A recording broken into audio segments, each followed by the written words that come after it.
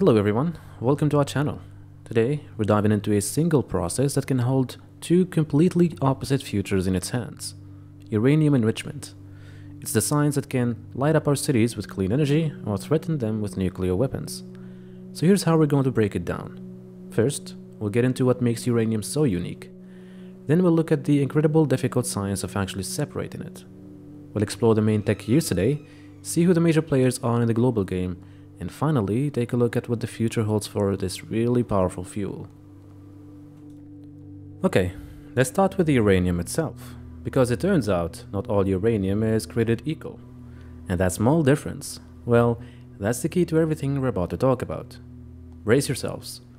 What do salad spinners and nuclear weapons have in common? I know, it sounds like a bad riddle, right? But the answer connects directly to our topic here, uranium enrichment. It's the process at the very heart of both clean energy and global conflict. Before we can even think about enriching anything though, we have to know what we're working with. You see, the uranium we pull out of the ground isn't just one thing, it's a mixture of two main types, or isotopes. Chemically, they're identical, but they have slightly different weights. And the first thing that jumps out at you is just how lopsided it is. Almost all natural uranium, we're talking about over 99%, is an isotope called uranium-238. But here's the catch, uranium-238 is stable. It can't sustain the kind of chain reactions you need for a power plant or for your weapon. That tiny little sliver though, that 0.72%, that is everything. Uranium-235 is what scientists call fissile. And that's just a fancy way of saying is the key ingredient. Is the part that can be split to either power a whole city or cause its destruction. So here's the crucial point.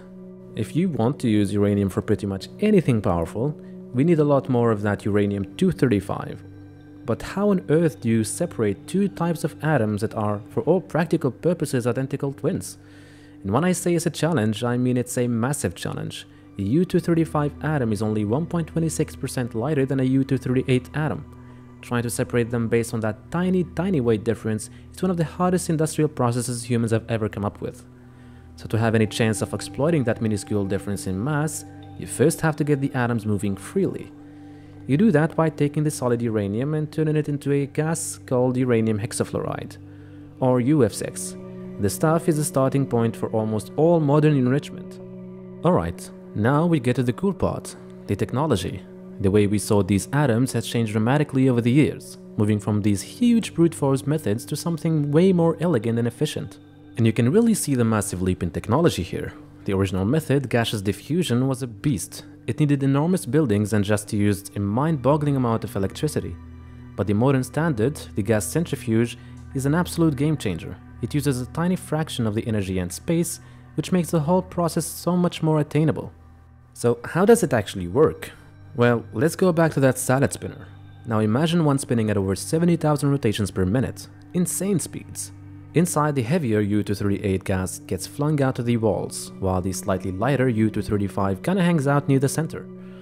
That gas, now just a little bit richer in U-235, is then piped to the next centrifuge, and then to the next, and then to the next in a huge chain called a cascade. And with each step, the uranium-235 concentration inches up. And the technology, you know, it just keeps evolving. On the horizon, we have laser enrichment like Silex. It's potentially an order of magnitude more efficient, but this is a double-edged sword, because it also raises huge alarms. The facilities could be so small and energy efficient that they could be hidden from satellites, which is why the American Physical Society calls it a game changer for proliferation risk. So why does all this technology matter so much on the world stage? Well, because different levels of enrichment lead to completely different outcomes, from generating electricity to, well, creating weapons of mass destruction. Okay, so this is where the rubber really meets the road. To understand the stakes, you just have to look at these numbers. Most power plants run on what's called low-enriched uranium, or LEU, which is just 3 to 5% uranium-235. But the really critical line in the sand is 20%. Anything above that is considered highly enriched uranium, or HEU. And that's material that can be used to make a weapon. And if you want to build the core of a bomb, you need to push that enrichment all the way past 90%. And this, right here, is why the international community gets so nervous when a country like Iran starts enriching up to 60%. When you accumulate and continue to accumulate and you are the only country in the world that is doing something like this at a level which is very, very close to the level that you need to have a nuclear explosive device, then we cannot ignore it. It is not per se a forbidden activity, but we cannot ignore. Because of the physics of it all, getting from natural uranium all the way to 60% is a long, hard slug.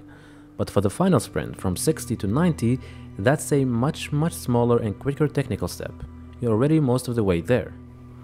That being said, nothing can explain why the international community ironically doesn't get nervous about Israel's nuclear program. It's like that elephant in the room no one wants to talk about.